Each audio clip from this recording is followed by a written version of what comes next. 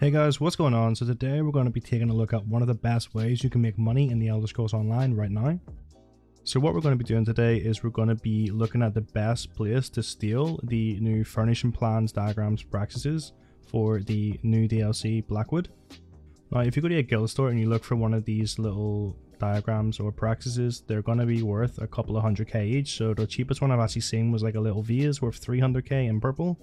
So there's quite a lot of money to be made here, and the blue ones are even worth about 50 to 100k, and the green ones are worth like 10 to 20k each. So there's quite a lot of money to be made here, and they're quite easy to get, and it's really sort of like a passive thing you can be doing. You really don't have to concentrate too much. You sort of walk in and out of a building and loot a couple of chests and a couple of wardrobes, things like that. It's really easy stuff.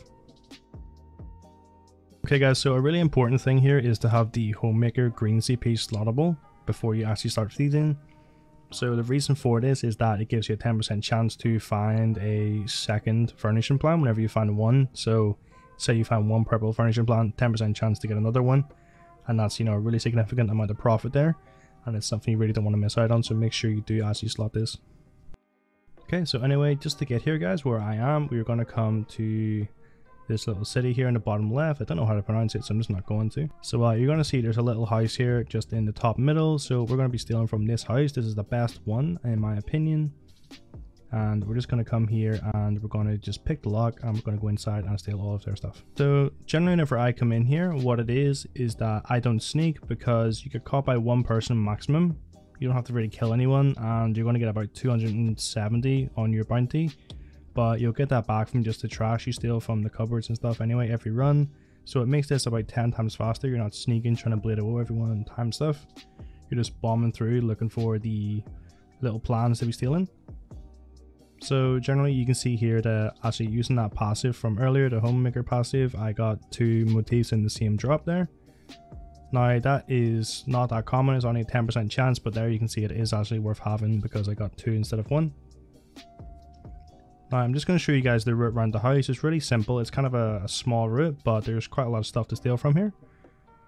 So you just keep doing this little loop around, you keep stealing all the stuff. Generally what I do is I don't take anything that's sort of white. I generally don't take many green things either, and if there's a person nearby I tend not to steal anything because that will add to your bounty. So the quickest thing to do is just run around here looking for the actual furnishing motifs, and that's mainly the only thing I take unless I see a couple of blue items and there's no one around.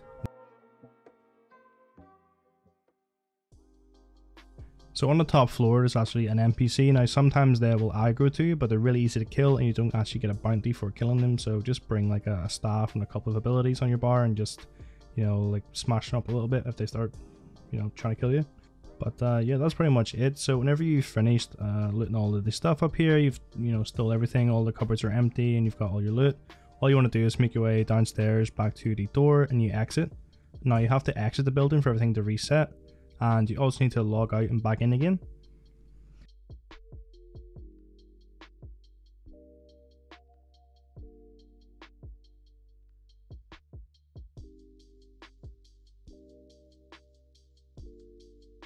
Now by logging out and logging back in again and being outside of the house, it's going to reset everything inside the house. And that's just pretty much a rinse and repeat from there. So you go in, you steal everything, you come out, you log back in, everything's reset and you're good to go again, just in a little loop. Now if you do this many times, your bounty is going to be reasonably high. Realistically what I do is if I get a 300k motif, I don't care about the 10k bounty from being there for over an hour. But if you guys are worried about it, just make sure you're stealing the treasure from the cupboards, and that way that will really sort of add up and get your bounty to be cleared when you go to the fence. So speaking about the fence, whenever you come out of the building, if you look sort of directly behind it, that is where the entrance to the fence in this area is going to be. So it's really convenient, it's really close by to where you're actually stealing from. So there's a really small chance you're going to get seen by a guard on your way over, even with a high bounty. Now something you could do here is if you never want to pay this bounty and just save that money, you could just make like a trash character and just use that character and delete it eventually when it has like a 200k bounty. That's really up to you. It's something people do all the time. This is just personally my main character just for video purposes, and I'm just going to pay a couple of K to get rid of it, you know. That's fine by me, but if you want to see that extra bit of money, you can just delete the character at some point, or just have a bounty character. So whenever you reach the fence, really important thing is that basically you want to go to the store and you want to make sure you launder anything you want to keep. So if you sell it, you cannot buy it back, and I've done this a couple of times and it's very upsetting. But yeah, so make sure you launder things you want to keep, and you can sell stuff like the treasure just for the coins, okay?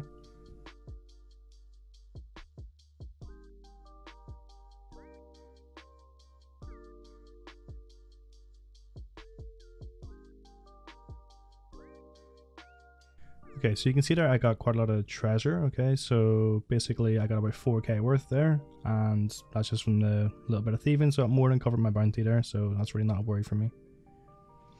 So what I'm going to do now is I'm going to run around in the Sham, which is the main trading city on Xbox. I'm just going to show you guys what purple motifs they have for sale there and how much they're worth. So just from running around here, what I was able to see is that, you know, there's not that many purples really, so if you get one, it's going to be quite rare and people are going to want to buy it. But at the same time, what I can see is like there's really nothing under 300k, so it's 300k plus for a purple from what I can see. And what I'm seeing is only the sort of not so rare ones are on the traders.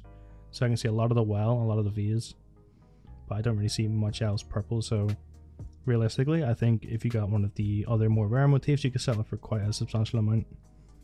And also just keep in mind that the blue ones are worth probably about 30 to 100k. And the green ones are probably worth about 10 to 20k, okay?